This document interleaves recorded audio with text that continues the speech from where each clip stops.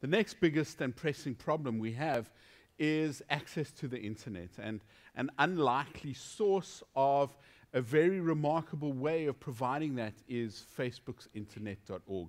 And here to speak to us is a Facebook VP, Chris Daniels. He's going to tell us about this remarkable system that probably would have been running if, you know, another South African hadn't blown up the bloody rocket. I apologize on behalf of all people from Pretoria. We won't do it again. Give us another $200 million rocket. We won't blow it up again. I'm going to take you up on that.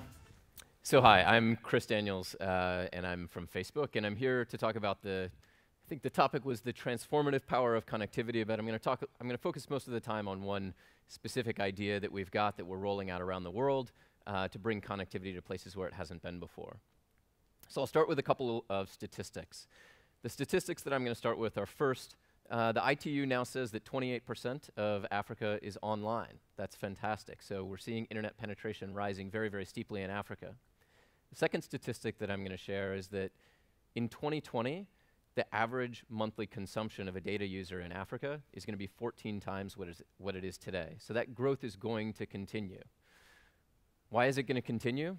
Because this industry has been doing great work in cooperation with governments around the world, and around Africa in particular, for the Africa statistics, to bring people online. And we are going to continue to do work on our part to bring people online. As you know, Facebook's mission is to make the world more open and connected, and we have an initiative at Facebook called internet.org that I lead, which is, our mission is to bring the half of the world who's not connected to the internet online as soon as possible.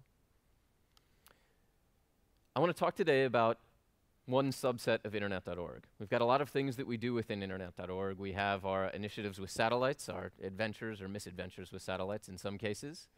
We have solar planes that a lot of you have probably heard about and are now flying, and will soon connect the world via solar planes with internet access. We have Free Basics, which is live in over 50 countries around the world. But this one is an idea that we had where we basically said, what if we could get the ability for any entrepreneur in any city around the world to bring Wi-Fi to their community and to set up a small business selling Wi-Fi to their community? Could that work?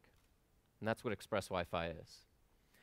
A little bit about Wi-Fi. Everybody knows what Wi-Fi is. There's kind of two ways that most phones can connect to the internet. Way number one is a cellular connection, 2G, 3G, 4G. The second way, unlicensed spectrum, is Wi-Fi. Most phones around the world now are Wi-Fi compatible. So if we could bring Wi-Fi to everywhere in the world, what would that look like? Our focus here was a sustainable economic model. That's the core of Express Wi-Fi. One that can pay for the operational expense of running the Wi-Fi network, one that can pay for the CapEx that it requires to set up that network. So that's the very core of what we're doing with Express Wi-Fi. Let me talk a little bit about what the ecosystem around Express Wi-Fi looks like, and then I'll get into more detail of what the network itself starts to look like. So first of all, the ecosystem. What is Facebook doing? We're building tools and technology to allow ISPs to set up and manage these networks, and to allow retailers to sell to end users internet connectivity. The ISPs are the people who set up, manage the networks. They also, any regulatory compliance that needs to take place, they are responsible for that. We partner with ISPs, we partner with big MNOs for Express Wi-Fi. Then there's the retailer. The retailer, to me, is the key to this entire program. This is a small business owner in any town, in Africa, anywhere in the world. And their responsibility is actually to set up a Wi-Fi hotspot, pick the location. They know their town best. They're going to know where people are, where people want to use Wi-Fi. Their responsibility is to do marketing of Wi-Fi. So they go out and tell people, the Wi-Fi is available at this location. Come buy it from me. Here's the price. And then they ultimately provision the service to the end user, and we've provided the software that lets them do that provisioning. So we'll look at a little bit at the ecosystem and what it looks like. I've talked about the retailer and their role in terms of setting up the hotspot, maintaining the hotspot, providing the location. There's no rent. They provide the rent. It's typically in the store that they've already set up. These are people who are maybe selling SIM cards, maybe selling mobile devices already, or maybe they have a business that has nothing to do with mobility, mobile connectivity at all, and they decided Express Wi-Fi is something I want to offer my customer base. They set that up within about a 100-meter radius, which is the general range of a Wi-Fi hotspot. Any end user can come and connect to that. What does it mean for the end user when they have access to reliable, affordable Wi-Fi. I can tell you what it means for sure in India, which is one place that we've got most of our Express Wi-Fi locations today. In India, it means that they get 3 times the speed at 1/3 the price of a 3G connection. That's pretty darn good. It's an incredible value proposition to people. Let me just zoom out as to what this network looks like. So the retailer, we have to connect that retailer's hotspot to the internet. Today, most of the Express Wi-Fi hotspots are connected via microwave backhaul to some fiber drop. But we also have a lot of the connections that we have in the Express Wi-Fi locations that we have in Africa are actually connected via satellite. In the future, we're going to be completely backhaul agnostic. So in the future, we're going to have our Aquila planes being able to connect and provide the backhaul solution for Express Wi-Fi as well. Take one more step out. There's not fiber everywhere. So what we have to do is we find a fiber location represented by the retailer all the way at the left here. Find one fiber location, and from there, we daisy chain microwave connections all the way out to the very ends. So what does this mean? I was in Rajasthan in India, where we have a pretty large Express Wi-Fi deployment rolled out. I was just there about 3 weeks ago. That fiber drop is in a town of about, let's call it 50, 70,000 people in terms of population. From there, the very ends of the network go out to towns as small as 2,500 people. The thing that surprised me is that the economic model is working equally well in either location. Why is that? Because the people in towns that are 2,500 people, they don't have any other way to access internet connectivity. They have very, very slow 2G connection at best, maybe no connection, and so having Wi-Fi there is brand new connectivity for them. In the big towns, the economic model works very well. When you want to do video calling, when you want to download videos, when you want high bandwidth, high reliability access, you can go to your Wi-Fi hotspot, and it's cheap.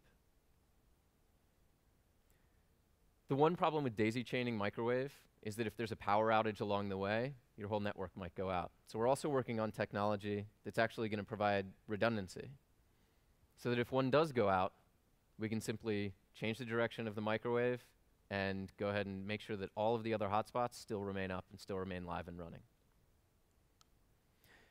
So let's talk about some of the benefits that we've seen brought by Express Wi-Fi. First around connectivity, then I'm going to talk about small and medium businesses that have grown up around Express Wi-Fi, and finally around local skill development, which is one that I'm pretty excited about. So first around connectivity, let's talk about the scope of connectivity for Express Wi-Fi today. We're live in 5 countries. So India, Indonesia, Tanzania, Nigeria, South Africa, soon to be 6. Ghana is going to be the next. Next year we'll be in a couple more African markets, few more markets generally around the world. We have about 150 locations. We have many more hotspots than we have locations. In some locations, we have multiple hotspots per location so that people can have access in many, many places.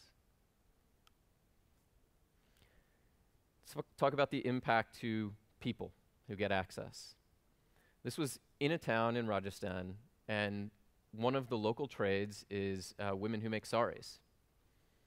And what I heard when I got there was that the Wi-Fi has been a big hit. I went to one of our most successful retailers for Express Wi-Fi, and I asked him, why has he been successful? One of the reasons he pointed to is that the women in the factories making the saris are doing 2 things with Express Wi-Fi. Number 1, finding new buyers. Number 2, finding the best price. When you have connectivity, small businesses build. It's good for small businesses. This is actually a pattern that we're seeing. We see banks signing up very consistently as business customers for Express Wi-Fi. They need connectivity with their central headquarters. We see other small businesses signing up for Express Wi-Fi. It actually helps the local economy to have brought connectivity to where it's never been before. This is the roots at this level of the 1.4% GDP increase that everybody was talking about. Let's talk about small and medium businesses. So this is Rosemary. She's an Express Wi-Fi retailer in Lagos, Nigeria. Mark was just in Lagos, Nigeria. He met with Rosemary. So Rosemary told him, I have 3,000 customers using Express Wi-Fi, and this now represents a significant portion of the income that she earns. What I heard when I've gone out and I've talked to many retailers who are using Express Wi-Fi is that their revenue has gone up by 10 to 100%. So they're doubling their revenue in some cases that they earn on a monthly basis. These are small retailers who have a variety of different businesses. This is good for their families, and it's also good for their communities. They're building businesses based on selling connectivity. When you build businesses based on connectivity, a lot of people get excited about it. These are some of our deployments that we have here in Africa. One of the things that is really cool that I've seen around Express Wi-Fi is that in order to keep the operational costs low, our partners have become pretty innovative in how they're staffing the setup and the maintenance of the networks. What they're doing is they're hiring local people to learn how to install the networks, and then they are the people, the locals, who are called when something goes wrong with the networks. What this means is that there are new skills being developed out in the very rural areas that now have connectivity. Those people can then apply for other jobs and can use those skills in other areas. And it's very cheap when something goes wrong with the network to send somebody out because they're already there. They're local. So these are some of the people, some of the staff that are maintaining one of our Wi-Fi networks. They also give us great advice. So one of the guys who's doing maintenance on the network, he said, hey, if you just point the access point in this direction towards these homes, you're going to cover hundreds of people who are living in their homes. Suddenly we found ourselves providing residential internet access through Express Wi-Fi because people said, hey, that's what we want, that's what the people need, that's what they're going to buy. Revenues immediately go up. So when you have locals invested in a sustainable economic model, you're going to see innovation and knowledge come to bear, and you're going to see economies grow. It's going to bring connectivity even farther than you had thought. There's also, I couldn't come from Silicon Valley and not talk about some of the innovations that we're seeing, so I'm going to touch on some of these. A few innovations that we're using in the field and are going to be using in the field. The first is TV white space. We're going to be rolling out a deployment where the backhaul, instead of being microwave, is going to be entirely TV white space. What's this going to do for us? We're going to have a very, very broad range for that white space because those waves travel a very, very long way, not even line of sight. And it's going to make it easy for us to set up and potentially move access points. We no longer have to think about pointing those microwave beams. So we're going to give that a try, see how that works. I'm pretty excited about this technology. The second thing that we're doing is when you've got a 100-meter radius, that can be pretty confining. And the number one complaint that we get is the range of Wi-Fi, and that people want more range when the Wi-Fi comes to their town. So we're using dual frequency network extension technology or kind of Wi-Fi mesh technology in order to extend the reach of the networks. So we typically set up our first hotspot right in a retailer shop, but we want to go from there towards the residential areas and get connectivity to the places where people live their lives every single day. That way they can use the internet every single day. The third is an interesting story that I'll kind of end with and share, which is we typically have been using, you can see, this is one of our relay points for microwave, and you can see a solar panel there at the bottom. We've typically been using solar as a backup technology. But at this location, there was a construction project and power was cut for 21 days. And the solar panel that we put up kept the network running for 21 days. And we thought, what are we doing using this as backup? This looks like the primary. But the reason we weren't using it as primary, and the reason we had put it at this specific relay point was because it was an important relay point, was because it was too expensive. Between the battery and the solar panel, it actually cost too much. The business model stopped working. But we bore the expense to give it a shot and to put it at this important relay point, which sent the network in a couple directions. So one of our partners said, hey, I happen to also work for a solar energy company. Here's what I can do.